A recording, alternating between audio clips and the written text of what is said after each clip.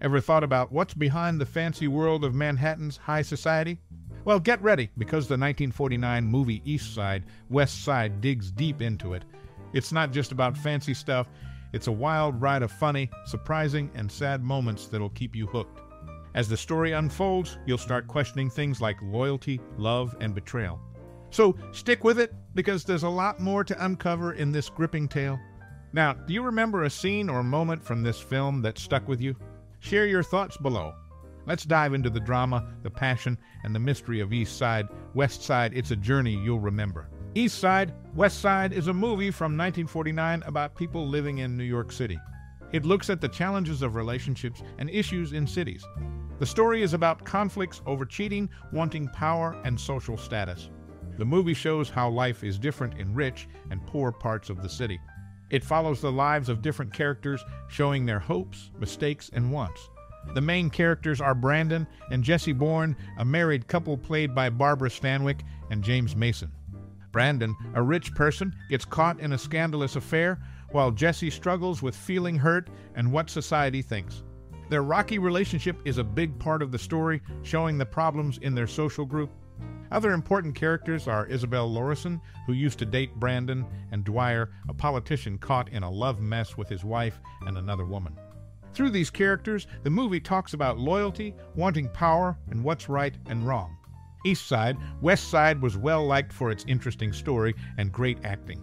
People praised how real it felt and how the characters changed. The movie is seen as a classic in American film. In the movie East Side, West Side, a notable actress made her debut. She began her journey with the prestigious ballet Russe, joining the Corps de Ballet at a mere age of 14. During her time with the company, she toured both the United States and Europe.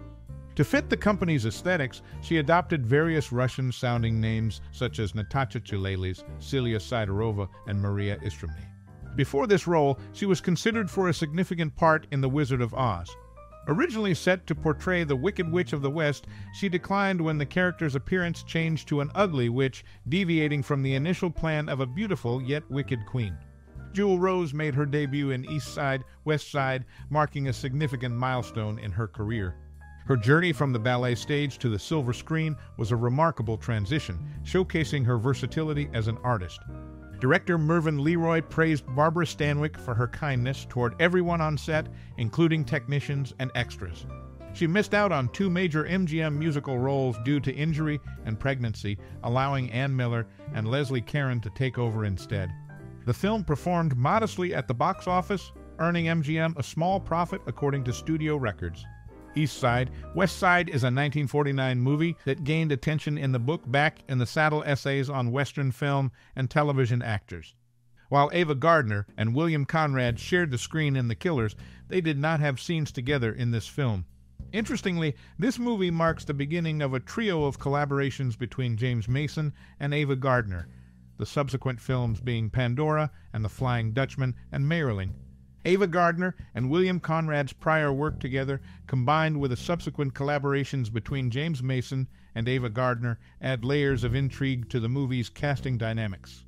In the movie East Side, West Side, released in 1949, Gale Sondergaard starred in her final role for 20 years until slaves due to being blacklisted for refusing to testify before the House Un-American Activities Committee.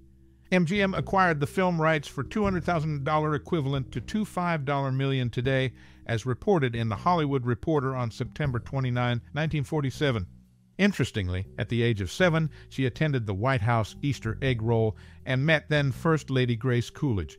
Sondergaard's career spanned various roles, making her mark in cinema before her hiatus. In the final film of Ferenc Burrows, there's a notable distinction to be made. He shouldn't be confused with the American actor Jim Mason, also known as James Mason, who was active in silent films, particularly westerns, during the 1920s and 1930s.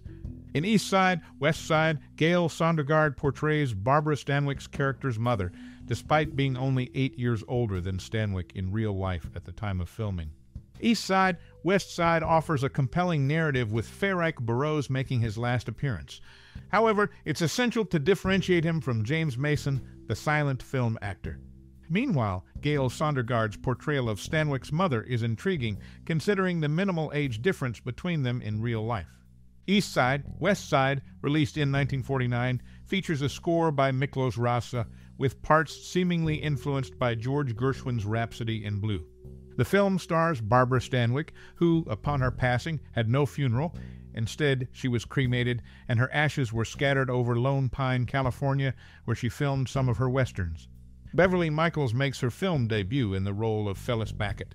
Michaels is married to Academy Award-winning screenwriter Russell Rouse and is the mother of Academy Award-winning film editor Christopher Rouse. Her performance marks the beginning of her cinematic career. East Side, West Side is a 1949 film starring Barbara Stanwyck and Van Heflin, marking their third and final collaboration on screen. Their previous movies together include The Strange Love of Martha Ivers and B.F.'s Daughter. The film features a notable scene involving Charisse, who, despite being interred at Hillside Memorial Park, a prominent Jewish cemetery in Los Angeles, was actually a practicing Methodist. Her funeral was overseen by Dr. Gary Allen Dickey, pastor of the United Methodist Church of Westlake Village. In recognition of its contribution to the Western genre, East Side, West Side was inducted into the Hall of Great Western Performers of the National Cowboy and Western Heritage Museum in 1973. In the movie East Side, West Side, the same first floor of the apartment appears as in Adam's Rib. Though decorated differently, it's a recognizable setting for those familiar with both films. MGM frequently paired Ava Gardner and Sid Charisse due to their striking resemblance. Despite sharing just one scene, Barbara Stanwyck and Ava Gardner passed away within 5 days of each other in 1990. Stanwyck on January 20 and Gardner on January 25. The 1949 movie East Side, West Side went through considerations involving Greer Garson, Fred McMurray, and Claudette Colbert for the lead roles, as reported in contemporary film press articles. Notably, director Mervyn LeRoy, who had previously provided a career break for a blacklisted actress in Anthony Adverse, faced challenges in 1947. In an attempt to gauge industry reactions, he cast the blacklisted actress in a supporting role as Barbara Stanwyck's mother in East Side, West Side. Unfortunately, the negative response she received sealed her blacklist fate, leading to a 28-year absence from major Hollywood films. This move by Leroy to test the waters with the actress's inclusion in East Side, West Side marked a pivotal moment in her career, setting the stage for a lengthy hiatus from the Hollywood scene. In the 1949 movie East Side, West Side, a tragic trivia fact lies behind the scenes. During filming, one of the lead actors suffered a heart attack on set and passed away shortly after. This unexpected event cast a shadow over the production and left the cast and crew devastated. Directed by Mervyn LeRoy, the film delves into the complexities of relationships and societal expectations. Set in New York City, it follows the lives of a group of affluent residents, exploring themes of infidelity, loyalty, and the consequences of one's actions. The plot centers around a married couple, their friends, and the various affairs and betrayals that unfold within their social circle. As secrets are revealed and tensions rise, the characters are forced to confront the harsh realities of their choices. Despite its somber undertones, the film is praised for its realistic portrayal of human nature and the intricacies of marriage and friendship. The performances of the cast, including Barbara Stanwyck, James Mason, and Van Heflin, are particularly notable for their depth and emotional resonance. Overall, East Side, West Side offers a compelling exploration of love, loss, and the complexities of human relationships, making it a memorable addition to the film noir genre.